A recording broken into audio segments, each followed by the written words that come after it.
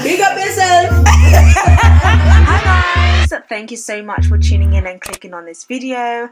It's the latest on trend with your girl Biami. Go ahead, JR. Hey Kev, I got a question. Before you hopped on, we was talking about the woman's tongue. An example that I used was my sister just having no respect for the man.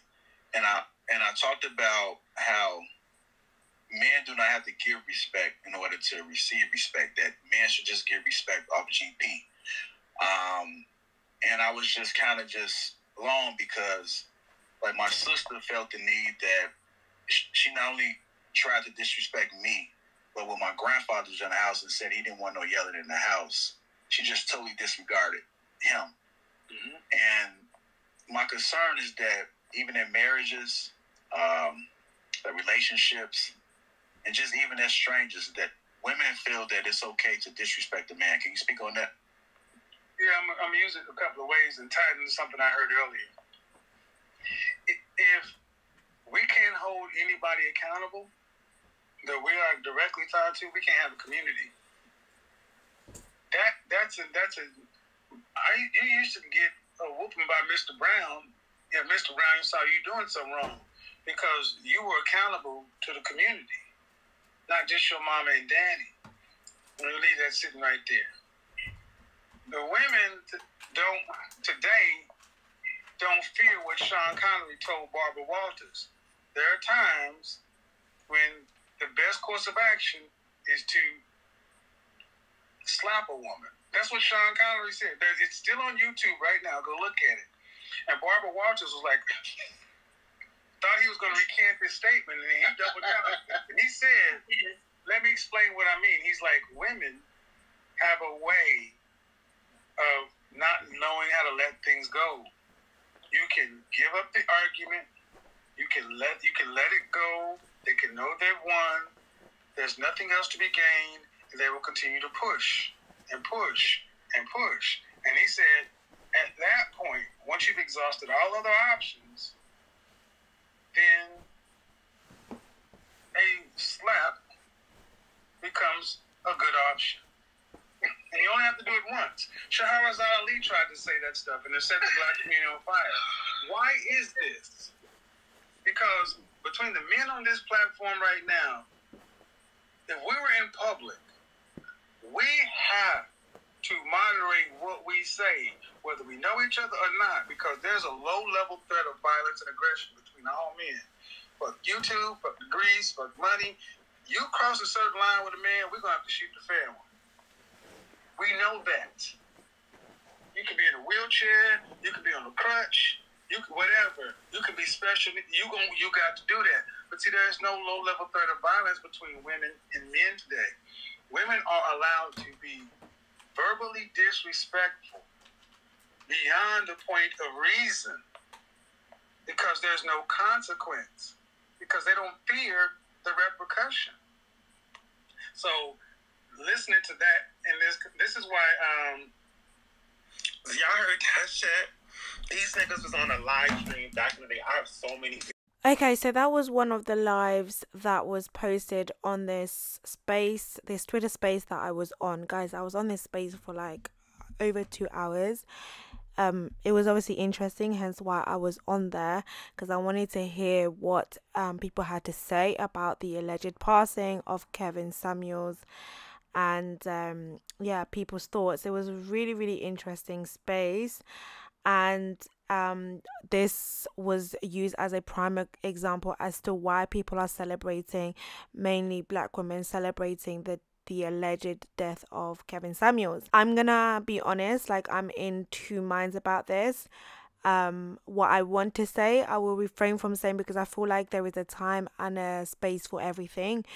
There's a time to address the responsibility of black women, and there's a time to address the responsibility of black men. I don't like it when we're trying to address a certain situation. For example, on this space, a lot of black women were expressing the fact that a lot of the content that Kevin Samuels put out was very damaging to black women in particular. It really fueled a lot of misogyny and even domestic abuse, as you guys heard in that clip that I first of all put out. Like, you know, speaking to a guy who is asking you, you know, how should, like, men should be respected regardless, like, how should we basically teach women? And he's basically saying, well, sometimes a woman's gotta feel, you know, like, whatever he said, I just paraphrase, but whatever you guys heard, like, just saying things like that. And I think in those type of spaces, women should be able to say what they have to say without somebody coming in and being like, okay, but what did you do?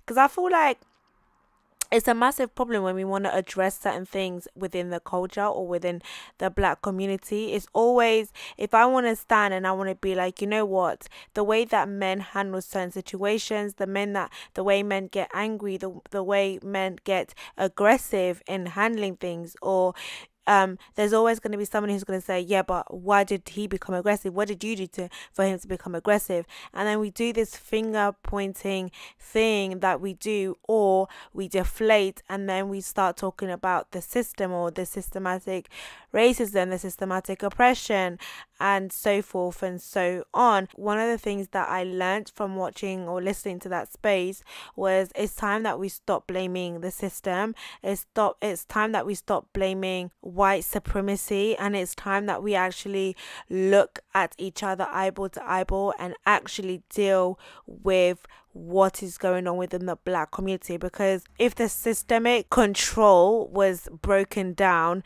there would still be an issue within our own culture. But I digress. That's a deeper conversation, but I just wanted to quickly share this video with you guys. I want to ask, is there any way possible that this is not true? No, I have family confirmation. Okay. I got family confirmation. This is 100%. The funeral most likely is going to be in Oklahoma City. I got family confirmation. So this is the alleged family friend, quote unquote, who confirmed the death of Kevin Samuels. I don't know about you, but if you are a family friend and you are confirming the death, which by the way apparently happened in this early hours, and allegedly a woman met Kevin and spent the night with him. She ID'd him as Kevin Samuels. He complained of chest pain.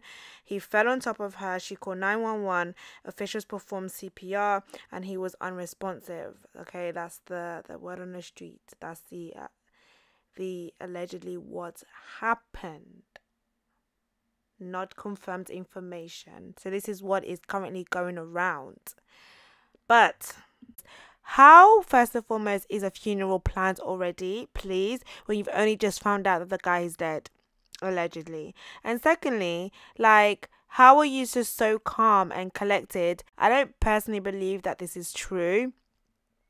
I don't know what stunt or what is going on in this world. This world is just crazy, regardless of whether it's true or not true. Like, this video is just weird. Okay, it's weird. You don't come on and confirm that somebody, a family friend, meaning that you obviously coincide with him, meaning that, okay, not necessarily coincide, but this is somebody that is dead, like, you know, personally, and obviously you, like, you're cool with the person because you're a family friend. So how is it that you're just sitting there, no tears or nothing? Not like it's not even like there's nothing in your face, nothing in your eyes that even suggests that you have been crying, that you are upset, you are deeply upset. You're not even saying, like, you know, the family are deeply hurt or deeply upset about this matter, you know, they will confirm in due time, just give them their space, their peace or whatever.